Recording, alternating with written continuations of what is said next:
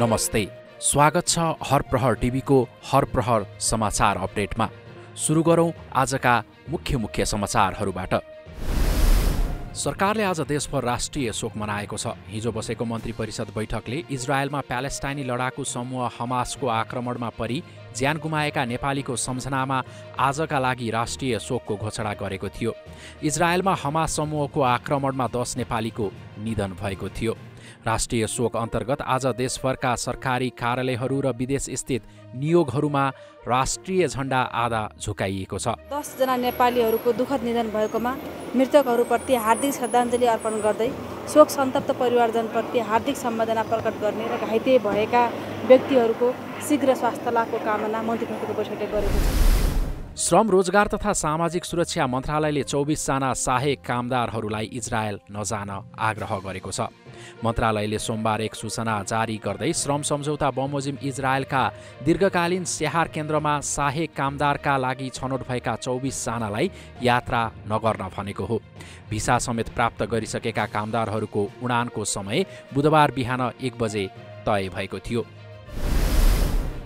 काठमाडौँ महानगरपालिकाले सामुदायिक कुकुर र बिरालोको सङ्ख्या सीमित गरेर भएकाहरूलाई बस्न र बाँच्न उचित वातावरण तयार पार्ने कार्यक्रम सञ्चालन गर्ने भएको छ।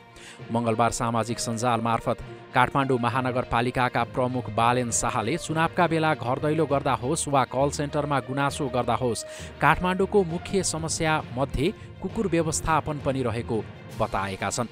उनले आजैबाट महानगरपालिकाका 9 वटा 4, 7, 9, 11, 14, 15, 25, 31 र 32बाट एकैसाथ बन्द्याकरण र खोपका कार्यक्रम चलाउने भएको जानकारी दिए।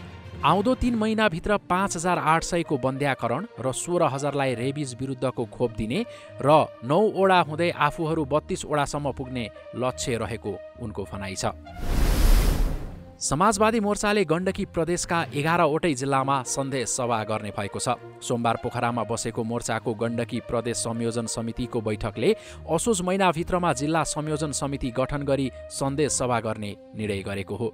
बैठकमा मोर्चाका शीर्ष नेताहरूको उपस्थितिमा गत भदौ 15 गते पोखरामा आयोजना गरिएको प्रदेश स्तरीय सन्देश सभाको समीक्षा लगायतका विषयमा छलफल गरिएको थियो। नेपाली काङ्ग्रेसले इजरायलमा ज्यान गुमाएका 10 जनाको शोकमा शोक प्रस्ताव पारित गरेको छ। सोमबार बसेको नेपाली काङ्ग्रेसको संसदीय दलको बैठकपछि प्रमुख सचेतक रमेश लेखकले इजरायलमा भएको द्वन्द्वमा परि मृत्यु भएका 10 जनाप्रति श्रद्धाञ्जली प्रकट गर्दै शोक प्रस्ताव पारित गरेको जानकारी दिए। बैठकमा मुलुकको समसामयिक अवस्था तथा गत शनिबार इजरायलमा भएको आतंकवादी आक्रमण र त्यसबाट त्यहाँ रहेका नेपाली नागरिकले झेल्नु परेको विषम परिस्थितिका बारेमा छलफल भएको थियो। यो आतंककारी आक्रमणमा 10 जना नेपालीहरूको हत्या भएको छ र त्यो आक्रमणको हामीले निन्दा गरेका छौँ र त्यसका सँगसँगै त्यहाँ नेपाली नागरिक घाइते भएका छन्, मानिस बेपत्ता भएको अथवा सम्पर्कमा नरहेको अवस्था छ र मानिसहरू जोखिममा रहेको अवस्था छ। त्यसै भएको हुनाले हामीले आजको बैठकबाट 10 जना हत्या भएका नेपाली विद्यार्थीहरूमा श्रद्धाञ्जली व्यक्त गर्दै शोक प्रस्ताव पारित गरेका छौँ। परराष्ट्र मन्त्री एनपी साउदले तत्कालका लागि इजरायल भ्रमणमा नजान सबैलाई आग्रह गरेका छन्। संसदको अन्तर्राष्ट्रिय सम्बन्ध र पर्यटन समितिको आजको बैठकमा उनले राजनैतिक तहमा आधिकारिक निर्णय बाहेक व्यक्तिगत र पार्टीगत रूपमा इजरायल भ्रमण नगर्न आग्रह गरेका हुन्। इजरायलमा भएको आक्रमण र त्यहाँ रहेका नेपालीहरूको अवस्थाका बारेमा जानकारी गराउँदै उनले संवेदनशील अवस्थामा त्यहाँका भ्रमण नगर्न सरकारको तर्फबाट आग्रह गरेका हुन्। मन्त्री साउदले हमास समूहले आक्रमण गरेपछि इजरायलको अवस्था संवेदनशील रहेको भन्दै यो अवस्थालाई राजनीतिकरण नगर्न समेत आग्रह गरेका छन्।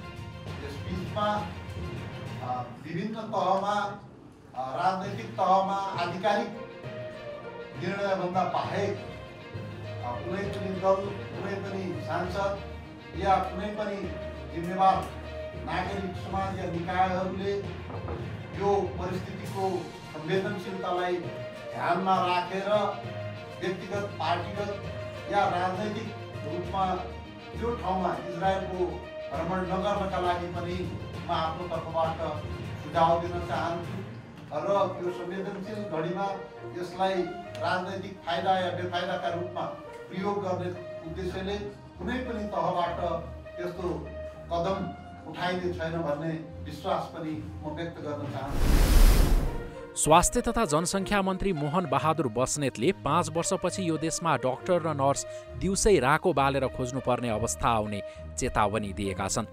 मङ्गलबार काठमाडौँमा आयोजित विश्व मानसिक स्वास्थ्य दिवस विशेष कार्यक्रममा उनले चिकित्सा शिक्षा ऐन संशोधन नगरे देशमा डाक्टर र नर्सहरूको उत्पादन कमजोर हुने बताए। उनले नेपाललाई मेडिकल हब बनाउनु पर्ने र त्यसको लागि अगाडि बढ्नुपर्ने बताए। अहिले देशमा डाक्टर नर्सेसहरूको उत्पादन प्यारामेडिक्सहरूको उत्पादन चाहिँ एकदम कमजोर भयो र 5 वर्षपछि यो देशमा डाक्टर र नर्स दिउँसै राको बालेर खोज्नुपर्ने दिन आउँछ, यहाँ पाइँदैन। त्यसैले यो विषयमा मैले सम्माननीय प्रधानमन्त्रीज्यूलाई मैले क्याबिनेटमा यो कुरा निवेदन गरेँ। मैले यो कुरा राख्ने बित्तिकै सम्माननीय प्रधानमन्त्रीले यो कुरा गम्भीर हो, मलाई पनि यो कुरा लागेको छ, यहाँ छलफल होइन, अब शिक्षा मन्त्रालय, स्वास्थ्य मन्त्रालय, चिकित्सा शिक्षा आयो र म बसेर छलफल गरौँ भनेर उहाँले 2 दिन लगातार घन्टौँ घन्टा हामीलाई समय दिनुभयो र अहिले चिकित्सा शिक्षा ऐन संशोधन गर्ने प्रक्रियामा सम्माननीय प्रधानमन्त्रीको निर्देशनमा हामी अघि बढेका छौँ र उहाँले भन्नुभएको छ कि नेपाललाई मेडिकल हब बनाउनुपर्छ। चीनमा सम्पन्न 19औं एसियाली खेलकुद एसियाडको टोली स्वदेश फर्किएको छ। हाङचौमा आइतबार सम्पन्न एसियाडमा संलग्न नेपाली पदक विजेता खेलाडी, प्रशिक्षक र अफिसियल टोली मङ्गलबार बिहान स्वदेश आइपुगेको हो। नेपालले यसपटक एसियाडमा 1 रजत र 1 काँस्य पदक जितेको थियो। उनीहरूको सम्मानमा त्रिभुवन अन्तर्राष्ट्रिय विमानस्थलबाट गर्ने भनेको र्याली भने राष्ट्रिय शोकका कारण स्थगित भएको छ। त्रिपुरेश्वर स्थित राखेप परिसरमा पदक विजेता खेलाडीको सम्मान कार्यक्रम हुने राष्ट्रिय खेलकुद परिषदले जनाएको छ। यसपटक करातेकी एरिका गुरुङले रजत पदक र पहिलो पटक सहभागी महिला कबड्डी टोलीले काँस्य पदक जितेको थियो। स्वास्थ्य तथा जनसङ्ख्या मन्त्री मोहन बहादुर बस्नेतले तलब खुवाउन नसकेपछि वीर अस्पतालमा कार्यरत करारका कर्मचारी हटाएको दाबी गरेका छन्। मङ्गलबार विश्व मानसिक स्वास्थ्य दिवसका अवसरमा आयोजित कार्यक्रममा मन्त्री बस्नेतले कोभिड-19 महामारीको समयमा नियुक्त गरिएका कर्मचारीहरूलाई तलब दिन नसक्ने अवस्था रहेको बताए।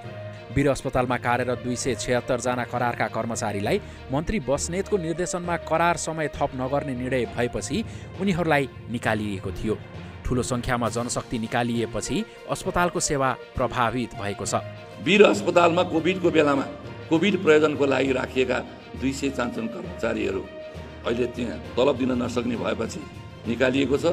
हिजो पनि म आउने बेलामा 10 महिनादेखि तलब नपाएर बसेका सयौं कर्मचारीहरूलाई मैले त 95 करोड भनेको थिएँ, तर अर्थ मन्त्रालयको 1 अरब 23 करोड पैसा फाजिलमा खर्च भएको छ। सामान्य प्रधानमन्त्री ज्यूको निर्देशनमा यो बाँड्ने काम भएको हो र सधैँभरि फाजिलकालाई बाँड्न सक्ने अवस्था भएन। देशको आर्थिक अवस्था यस्तै छ। त्यसकारणले गर्दा त्यहाँ चाहिँ हामीले चाहिँ पहिला भर्ना गरिएको नर्सेसभन्दा बढी नर्सेसहरू अहिले चाहिँ नियुक्ति गरेर पठाइसकेको अवस्था हो। यहाँ अहिले बाहिर मिडियामा आएको जस्तो धेरै अप्ठ्यारो होइन, तैपनि हामी त्यहाँका एसओटीहरू, त्यहाँका चाहिँ न्याम्सको टिम र म बसेर चाहिँ साँच्चै नै एकदमै नचल्ने अवस्थामा केही छ भने दिनुहोस्, तत्कालै सरकारको नेतृत्वसँग कुरा गरेर अनुमति लिएर हामी आन्तरिक व्यवस्थापन बाहिरी व्यवस्थापन गरेर चलाउँछौँ र चाँडोभन्दा चाँडो यो चाहिँ नयाँ भर्नाको प्रक्रिया अथवा दरबन्दी सिर्जना गरेर काम गर्ने प्रक्रिया अगाडि बढाउँछौँ। आजका मुख्य समाचार यति नै। फेरि मुख्य समाचार लिएर आउने नै छौँ। हाम्रो फेसबुक पेज हरप्रहरलाई पनि फलो गर्नुहोला र युट्युब च्यानल सब्स्क्राइब गर्न नभुल्नुहोला। नमस्ते।